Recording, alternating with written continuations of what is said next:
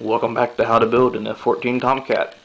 Got a little bit more work done today, not a whole lot. Spent most of the entire morning and afternoon shoveling snow trying to get out of our driveway from the 2 feet we got this past weekend. But I did get a chance to get our NACA ducts on the airframe done. We've got two on engine nacelles, one per nacelle, then we've got two up by the gun blister. Pretty difficult to make these things. Took a couple of tries. We actually took about 8 tries to make one before we got a couple good ones. What we actually ended up doing, we ended up making a plywood plug. As you see here, it's just a piece of plywood cut out, shaped the size of the NACA duct we want, and then we just cut another hole and glued it in there and put a taper to it. Then what I did is I made a balsa wood box around the whole thing, and I filled it with this rubber casting compound, which I got from a company called Smooth On. SMOOTH-ON. Smooth On. What it is, it's actually a 90 durometer urethane rubber. It's a 2-part rubber that's mixed 2 to 1. So it comes in a liquid, which is what these big old cans are for. So you got the actual resin type stuff here. See, it's PMC 790 urethane rubber from those guys, Smooth On. Excellent people, really nice. A little expensive. I actually use this stuff to make a set of tires for a big F-18 that ended up not working out too well, because this stuff is actually about twice as hard as your average car tire. So it's some really hard stuff. It's kind of like a brick. It's got some pretty good density to it. But what I did is I just took our litho plating. You can actually see on this one the different colors. I took our litho and I took some regular Dawn dish detergent like you'd find in your kitchen or bathroom or whatever. Put a little bit of that on my finger, rubbed it onto the litho plate, took a torch, heated it from the back side of it.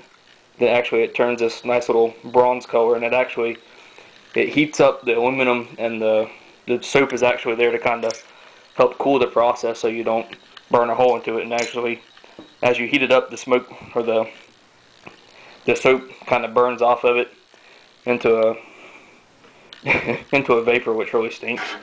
And then it kind of turns a nice little brown color. Put some water onto it, wipe it off with a paper towel or washcloth or whatever. Then you can actually put the litho here on top of the rubber mold, put your plywood on top of it, just smack it with a hammer, and rinse and repeat for the second one.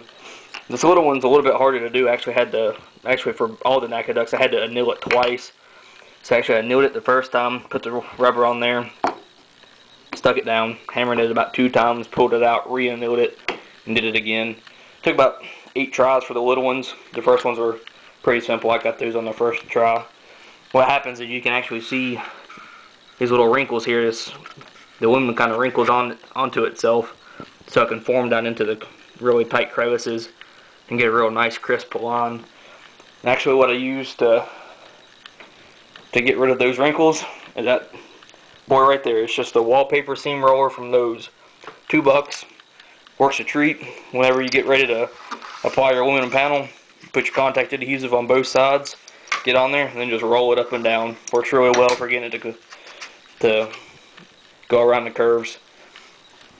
Just some little things I've learned. I'll try and pass on to some people who've never tried this process. Works really well in this instance for large scale. This stuff's heavy. The box I have right down here full of this stuff. This box actually weighs about 100 pounds, and it's pretty deep box, as you can see, and it was stacked full. It had about that much in there when I got it originally, and you can see I haven't even started to go through this stuff at all.